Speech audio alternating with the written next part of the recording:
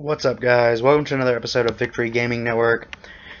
Okay, so today I'm going to be reviewing Saints Row 4.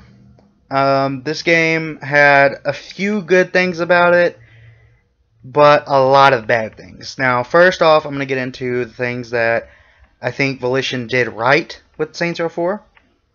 So, first off, the soundtrack is really expertly picked. However, a lot of the songs that were in the game that I thought were actually pretty decent and fit the game really well were a lot of rap and hip hop songs. However, I'm not a big fan of rap and hip hop, but there was still a good soundtrack. It really fit the game and the style of the game. There were throwback songs that would play at just the right point in time. The voice acting was really good. And the main protagonist, which is Zinyak, who's the villain, he came off a little stereotypical at first, but there were times where he was actually really funny. I really liked him. He kind of grew on me a little bit. Now let's get into the things that I didn't like. So, I've watched a few reviews. A lot of people really like the whole fact that you can have superpowers and everything. I'm going to be in the minority here and say that I did not like that. The reasons for that, I thought the superpowers made the game too easy. It made it a breeze. Simply because, there was it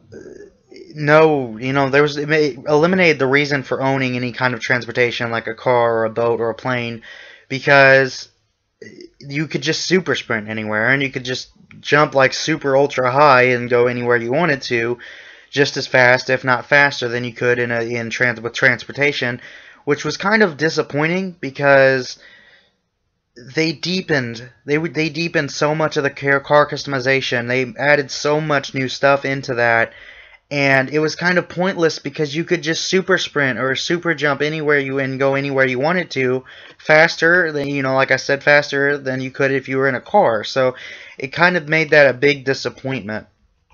And I thought it made the combat really way too easy. You could basically one-hit the enemies just by super sprinting towards them and pressing the right trigger, and pretty much just one-shot them, every single time. It made the gameplay super, super too easy. So like I said, I'm going to be in the minority there, but I did not like the superpowers. Another thing, the game had a lot of glitches.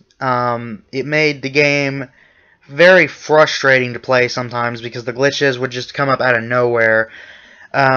There would be drops in the frame rate. There was a time there where I had to I went on the load screen. This was right after the battle with the robot.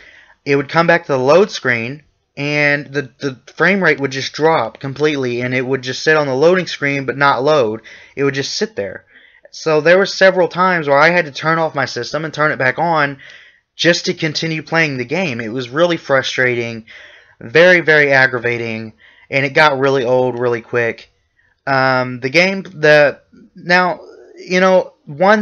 more thing they did get right, at least in my opinion, was all these different side quests and all these different collectibles, all that kind of stuff that you can kind of collect as you go along.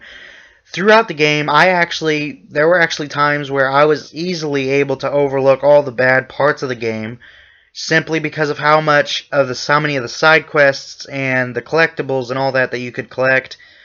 And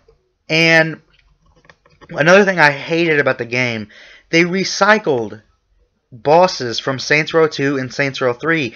There could have been so much room for new bosses in Saints Row 4, but for some reason Volition thought it was a good idea to recycle them from Saints Row 2 and 3.